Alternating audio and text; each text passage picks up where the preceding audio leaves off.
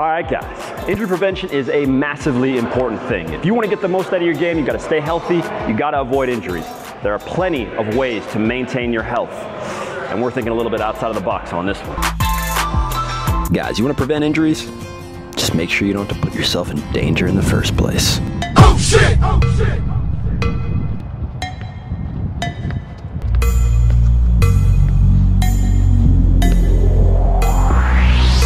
Ball.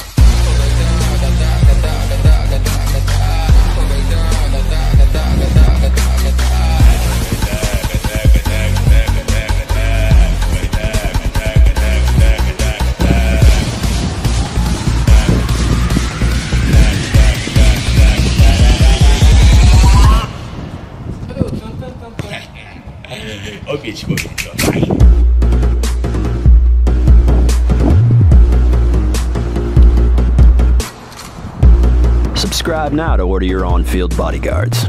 Never go into a tackle again. Guaranteed to land every punch.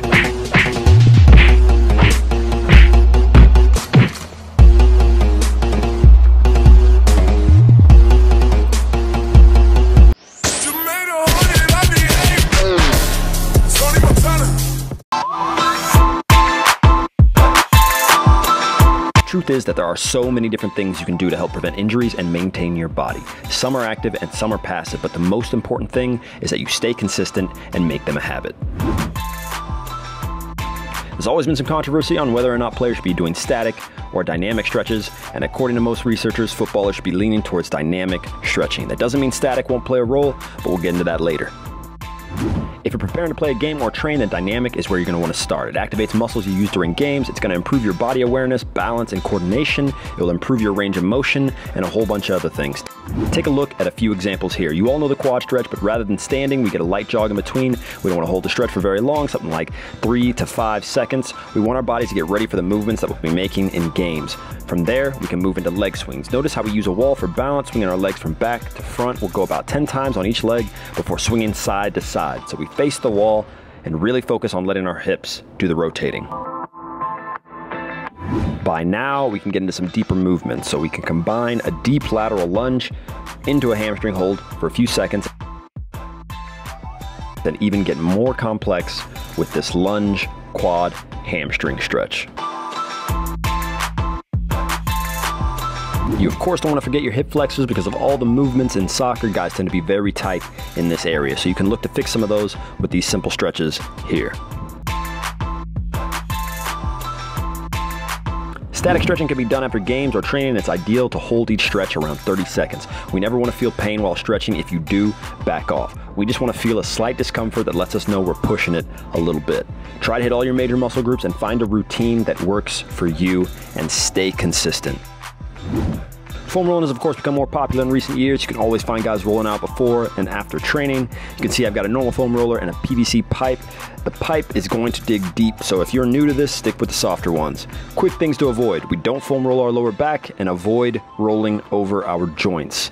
Now the claim is that foam rolling will increase your joint range of motion, muscular performance, and help in your overall recovery. And while there is not yet enough empirical evidence to say that's 100% true, what we do know is that most players are benefiting from this in some way. And you can get those benefits from just 2 minutes of rolling. So we see as I'm rolling out different muscle groups, you'll want to make sure to hit all the ones that we as footballers use: hamstring, calves, quads, adductors, IT band, and glutes. We'll roll each muscle group 30 to 60 seconds, and when you feel a knot or place of soreness, pause for a few seconds and then keep rolling. These exercises are some of the most important ones you can do off the field because their goal is to strengthen the muscles, joints, and ligaments that are most important to the game. We told you guys to grab a band around day 5, so hopefully you've got it ready. These movements are so incredibly beneficial, not just in preventing injuries, but also in making your movements more coordinated and stable. We'll start with the band around our ankles, walking forward and then backwards. From there, we'll go sideways, facing the same way, down and back. We'll do monster walks down and back where we make our stance a little wider, almost squatting, and then to finish it off, we'll take steps out at an angle, down and back. You will no doubt be feeling it after this, so take a quick rest before moving on to these hip rotations. One of the best things about this is that you don't need anything to do it, and it looks easy, but it's not. Standing on one leg at a time, we'll extend our leg as straight as we can, raise it up about hip distance, and bring it back down without touching the ground. From there, we'll head out to the side and follow everything up by making circles to the outside and then inside. We'll start with 10 on each movement before switching legs. Starting with the standard plank, we'll hold for 30 seconds to a minute and switch to do both sides, squeezing our core as we go. If you want to push yourself a little more, you can add 20 to 30 seconds of this exercise at the end of your plank circuit, and then we'll change it up. We're not trying to get a full workout in, but we want to make sure we catch our back and glute muscles, so we'll hold with a back raise anywhere from 10 to 20 seconds and go into this exercise here where we repeatedly raise up and down. We spoke about ankle strength on day 9. It's obvious why this is important for footballers, and here's another way to make sure you're all good. You can definitely use a smaller band if that's all you've got, but if you have access to a longer band, it'll make it slightly more effective. Hook the band to the underside of your foot, more towards the top, hold tight and push down and up against the resistance. Then we'll push to the outside, staying under control as much as possible. And from there, we'll make circles with our ankle, one set to the outside and one to the inside. You can of course change it up and add in some stability to the drill by standing on one leg while you do the exercise. It's up to you to make sure that you're pushing yourself. Guys, we're gonna give you some ice bath and cold therapy tips and tricks, but we're gonna save those for another video. That way you can get the most out of it. Most of today's info has been provided by Grant Hayes. He's a neuroperformance specialist who works with pro footballers, Olympic athletes, and even an Ironman world champion. So please go support him and check out his insanely badass app, Be First. The link is below in the description.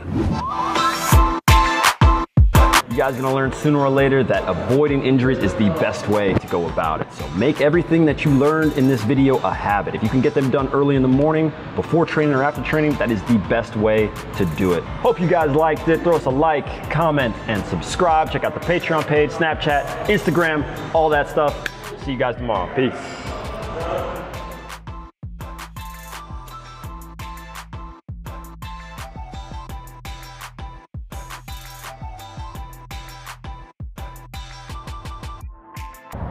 You know what? I need some water, man. The asset need water now.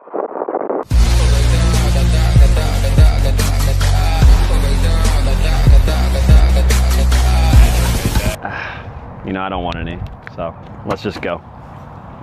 Yeah, Look at it. Cut. All right, that's good.